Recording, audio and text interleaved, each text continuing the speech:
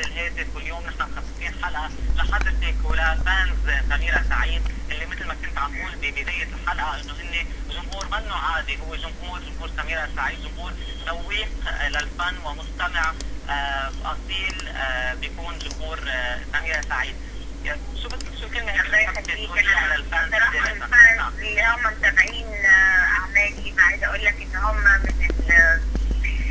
من يعني من اعز الناس عندي، وبحب اعرف رايهم في اعمالي، وهم الحقيقه متابعين وبيعملوا مجهود رائع رائع رائع فوق الخيال. يعني مش عارفه حتى يعني لو اشكرهم من هنا للسنين جايه مش هقدر اوفيهم حقهم، يعني لانهم بيعملوا اعمال الحقيقه انا يعني عاجزه ان انا اتكلم عنها، لانهم بجد بجد بجد مخلصين ومتابعين و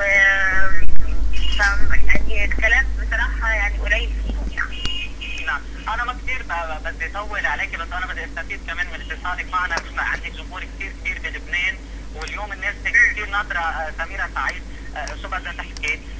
ألبوم 2008 ايام حياتي شهد تألق كثير كبير لسميره وكم باك كثير قوي بعد غياب 4 سنوات. صورت منه اغنيه حب ما يبوس منه كفيديو كليب، وحصلتي على عدد من الجوائز بالعام 2009. يعني حصلتي على 5 جوائز الميدل ايست ميوزك اوورد، حصلتي على افضل مطربه من الاي ار تي، جائزتي افضل مطربه وافضل اغنيه من دير جاست، وجائزه الميراكس دور كافضل مطربه عربيه. كما وانه تم منحك الوسام الملكي من قبل ملك المغرب اللي قلدك اياه هو شخصيا الملك محمد السادس بنفسه.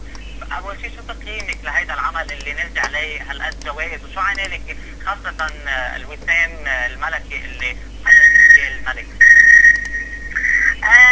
والحمد لله انا عايزه اقول انه طبعا العمل اللي فات اللي هو ايام حياتي كان من الاعمال اللي انا بعتز بيها جدا، والحمد لله يعني لقى صدى حلو عند الناس كلها. وعايزه اقول لك انه طبعا يعني اهم من الجوائز اللي انا خدتها وجائزه الناس واعجاب الناس دي اهم من كل الجوائز اللي خدتها. طبعا وسام جلالة الملك كان